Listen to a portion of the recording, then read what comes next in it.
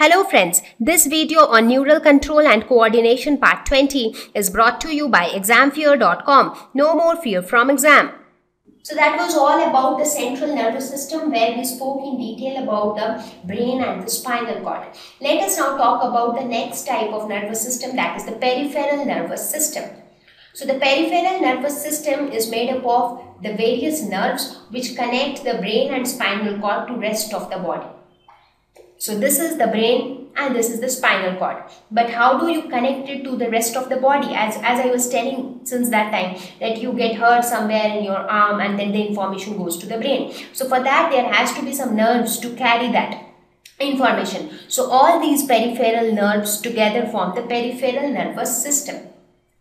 Now there are two types of nerves which form the peripheral nervous system: cranial nerves and the spinal nerves. Cranial nerves, they are derived from the word cranium, which is a part of the skull. So these are the nerves which are arising from the brain. So it connects brain to different parts of the body.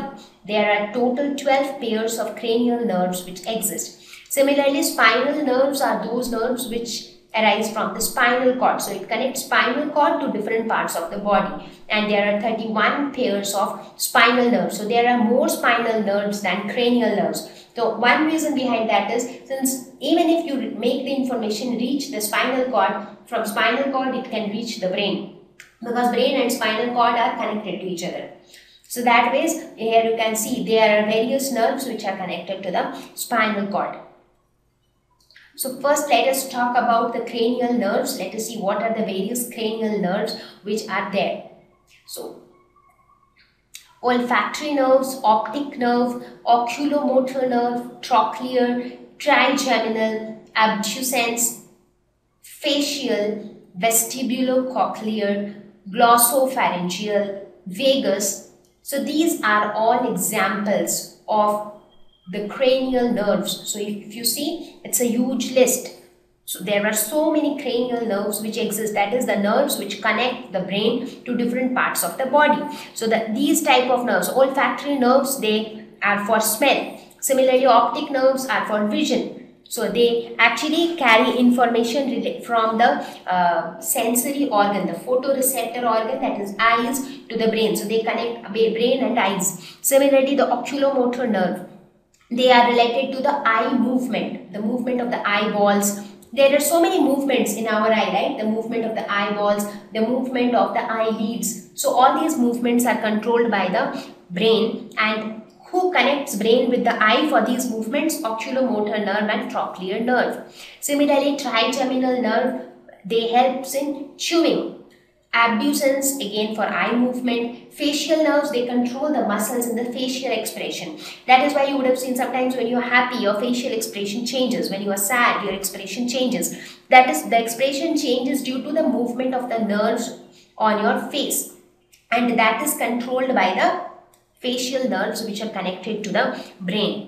So vestibulocochlear nerves, which is for hearing, glossopharyngeal for swallowing, vagus, which conveys sensory information about various organs to the heart. So that is how it is connected from brain to heart.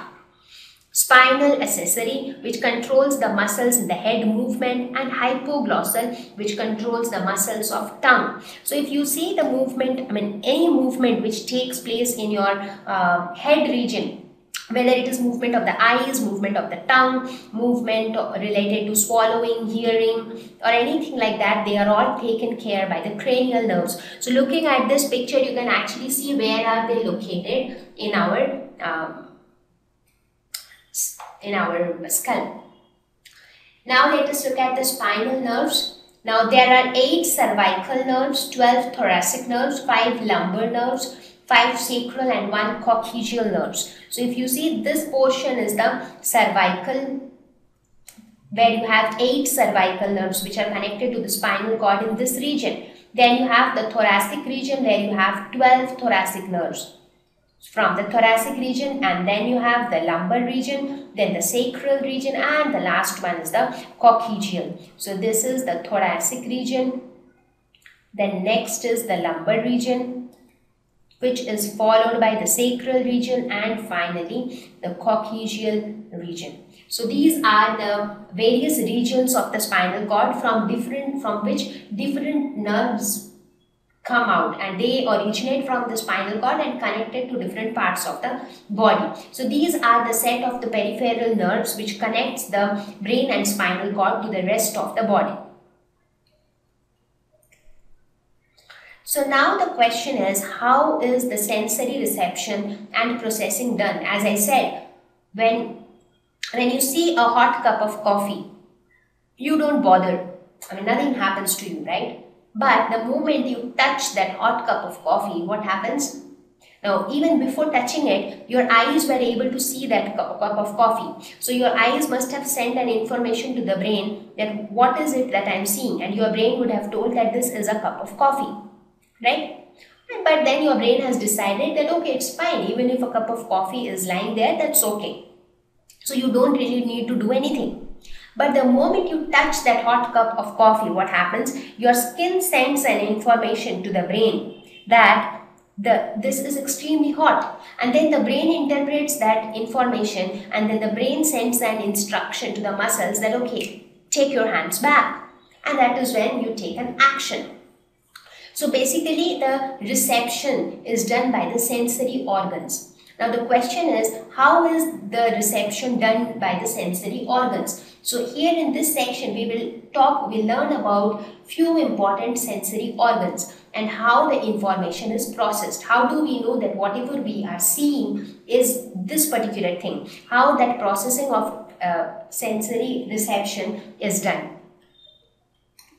So in all these examples which we have been discussing so far, you would have seen that the primary stimulus is received by a sense organ, and then that interpretation of whatever is being sensed by the sense organ, that interpretation is done by the central nervous system, whether the brain or the spinal cord.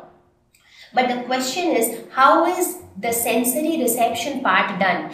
How does our eyes see that okay, this is what I am seeing?